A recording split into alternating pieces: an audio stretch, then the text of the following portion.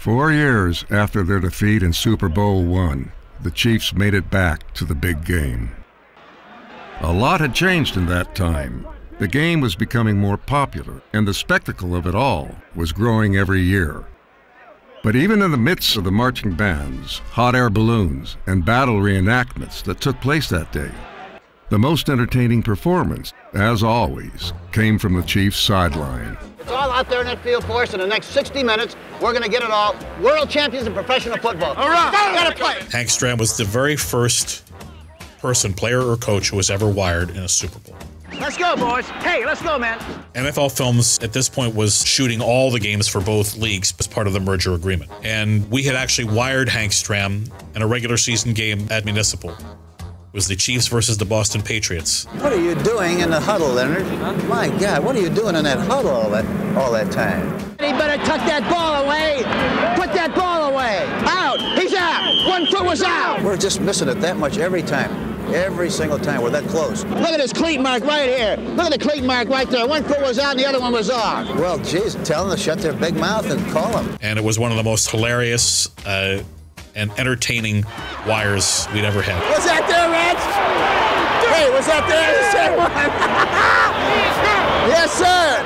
I think that Ed Sable and Steve Sable, who had asked Hank to wear the wire, they thought that they had a potential gold mine there, and this just confirmed it. Nice going there, Ridley. Mr. Official, let me ask you something. Okay, Coach, go ahead. How can 6 of you miss a play like that, huh? Hank seemed somewhat more animated during the game. I wondered why he was being so joyous and chattering all of the time down there. I thought you'd been on the field. No.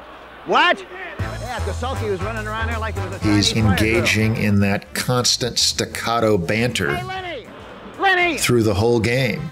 It looks like he's like a football coach from Hollywood Central Casting who's just reading off lines that he's memorized from a screenwriter. Hey, move it up a little bit. Pop it out of that end zone, yeah. That's an excellent call. Those officials are doing a hell of a job. Just keep matriculating the ball down the field, boys. As their outspoken head coach patrolled the sidelines of the '69 Super Bowl, the Chiefs' play on the field began to make even more noise. They can't cover that in a million years. The offense seemingly moved at will throughout the first half, and the Chiefs quickly jumped out to a 9-0 lead.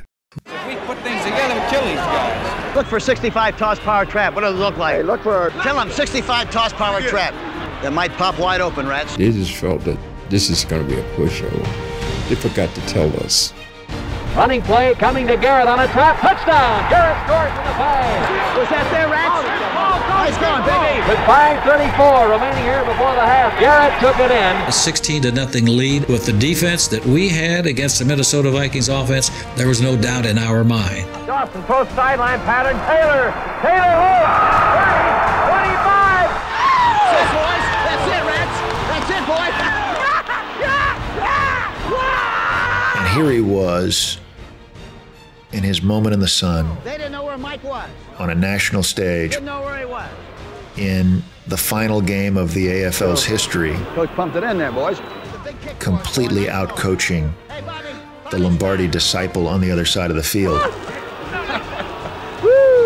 And you could tell he was enjoying that. I told you that baby was there. Yes, sir, boys. Woo!